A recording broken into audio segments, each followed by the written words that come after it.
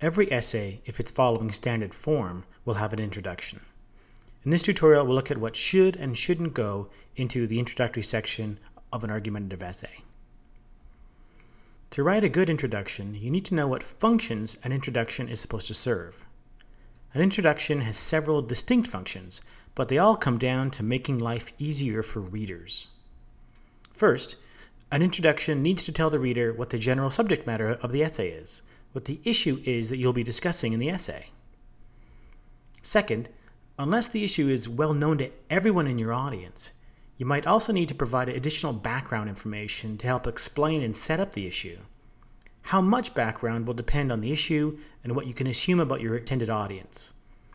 The key is that when you do finally state your main thesis, the reader has a good idea of what you're saying and what the issue is about. That gets us to the third function, to state your main thesis. By main thesis, all we mean is the conclusion of the overall argument of the essay, what you're trying to argue for. One of the most common problems with student essays is a failure to be clear about what the main thesis of the essay is. This needs to be stated as clearly as possible in the introduction, before you get into the main body.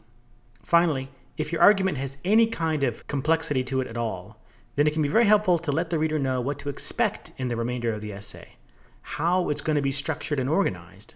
You can think of it as providing a roadmap or plan or outline of how the argument is going to proceed.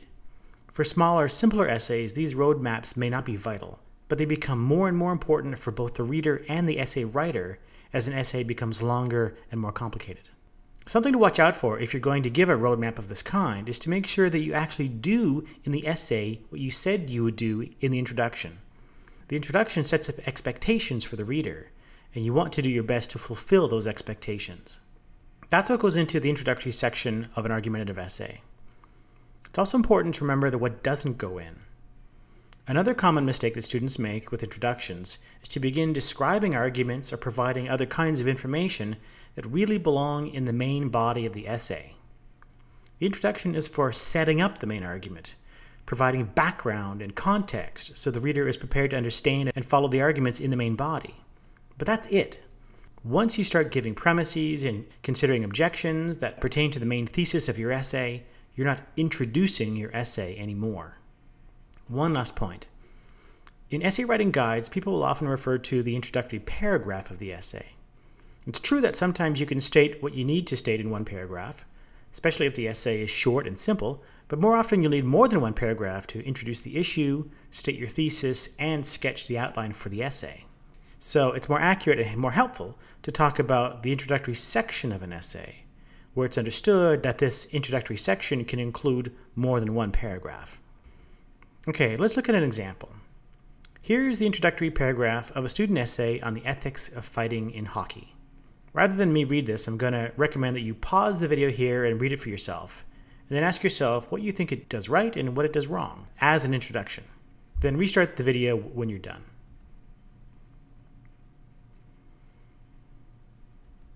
Okay, the first thing to say is, yes, there are some style and sentence structure issues that could be improved.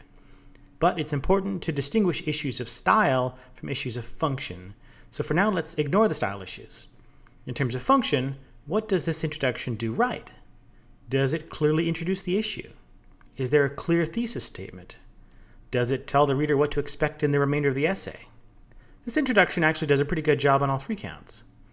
It's clear that the issue is about the ethics of fighting in hockey. Mind you, there's still some room for clarification.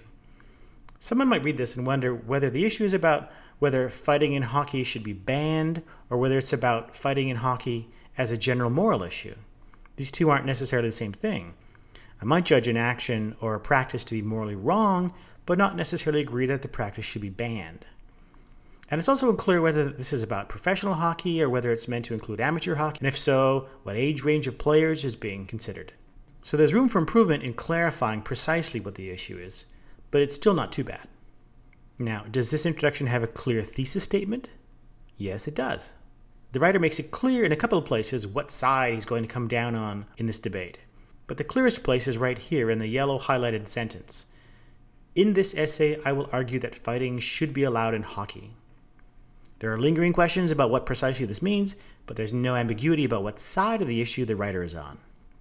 Now, does the writer give us an idea of what to expect in the rest of the essay? Yes, she does, especially in the last sentence. Some people object that fighting in hockey sends the message to children that violence is acceptable, but I will argue that fighting actually prevents more injuries than it causes. This tells us something about the argumentative structure of the essay. We know that the writer is going to consider an objection and present a reply to the objection, and we're told what issues the objection and the reply are going to address. Does an introduction need this kind of outlining? For a shorter essay like this, maybe not. This is partly a matter of preference. But you'll never go wrong by adding some discussion of how the argument is going to proceed. It's a good habit to pick up. So this introduction gets a few important things right. Does it do anything wrong? Well, if I were editing this, I'd recommend that the writer rethink that second sentence. This sentence tells us a lot about how the argument of the essay is going to go. I think it tells us too much. It's actually giving an argument for the main conclusion. And that's not what an introduction is for. This belongs in the main body of the essay. In an introduction, you can talk about the argumentative issues that your essay is going to address, but you want to reserve the presentation of those arguments for the main body. The reason for this is simply to avoid confusing the reader. You don't want to start arguing for one side of an issue before you've finished explaining what the issue is.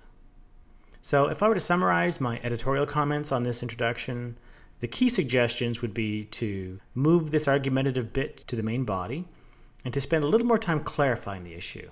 Is the claim just that fighting in hockey shouldn't be banned, or that fighting is actually a good thing, a desirable feature of the game?